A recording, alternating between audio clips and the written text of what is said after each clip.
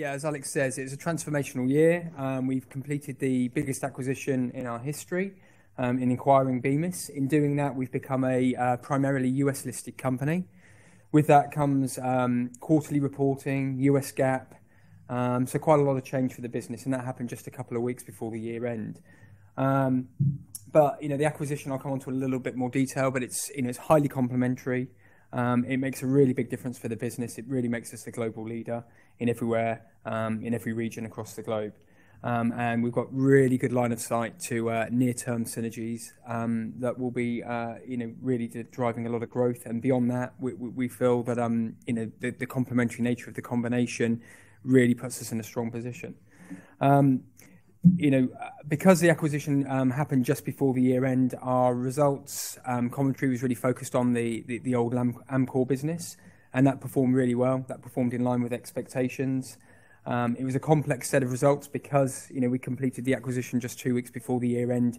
In order to complete that acquisition, we had to do a couple of large divestments as well. So that took sales and EBIT out from the pro forma business when we look forward.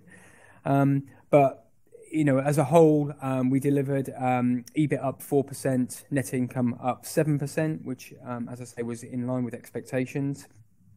Going forward, obviously, our guidance is on the combined basis. We feel good about that. We've guided to 5 to 10% EPS growth based on the pro forma combined business. So as if we'd owned Bemis for the whole of FY19, we're talking about 5 to 10% growth on that combined business. And that growth is really going to come from the synergies, which we can talk about in a little bit more detail. But the 65 million of synergies that we expect in the fiscal year 2020, 180 million over the next 3 years, and the rest of the growth is going to come from the base business, from the organic growth that we've talked about for many years.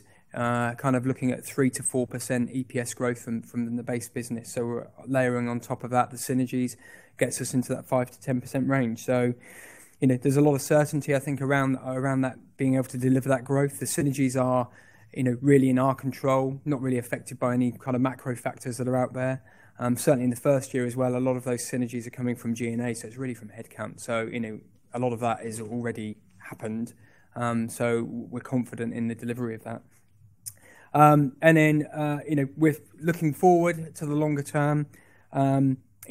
The dividend was up this year. As Alex mentioned, we've announced a share buyback. And that's in recognition that to conduct the acquisition, we had to do about $550 million worth after tax of divestments. So we're returning $500 million of that in the way of a share buyback. $50 million is going to be invested into some of our sustainability initiatives. And, on that note, I'm sure we'll talk about that as well in a bit more detail, but on the sustainability agenda, we feel really well positioned. We're now a clear global leader with Bemis. Bemis had a lot of technology and innovation capabilities. We do. So combining the two leaders there really puts us at the forefront of shaping that agenda and winning in that space. So, just quickly, this just highlights why we did the Bemis acquisition. This is just looking at our flexibles operations, and it really gives us a balanced portfolio and makes us a clear leader in every market around the globe, and in a way that no other acquisition could have achieved that for us. Bemis is very complementary.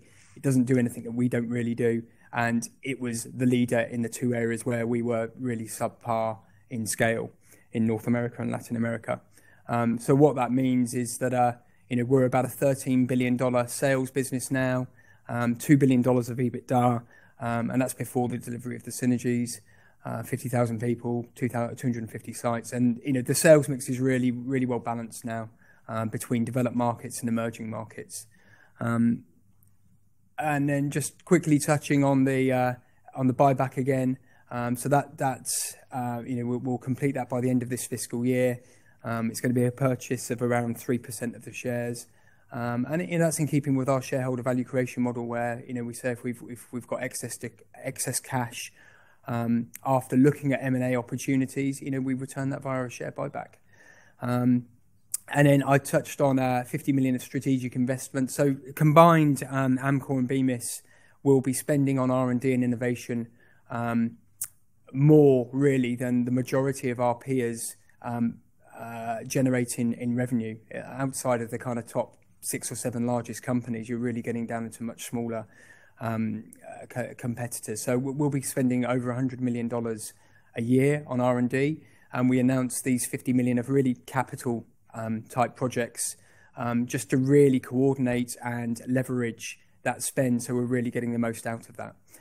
So it's going to go into R&D, infrastructure, partnerships, and further innovation.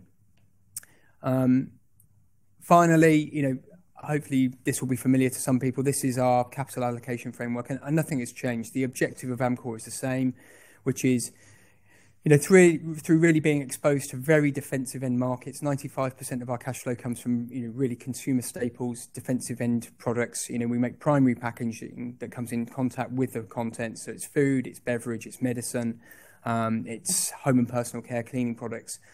It's, and that delivers very stable cash flow. And, our objectives there are, to grow the dividend. We've had a 4% yield there, and we will continue to grow that. Reinvest in the business to drive that organic growth of 3 to 4%, and then beyond that, the additional cash flow will be targeted toward acquisitions, and in the absence of acquisitions and assuming that the balance sheet is in the right place, buybacks. And all told, that should be able to give us a kind of reliable 10 to 15% growth in shareholder value per annum.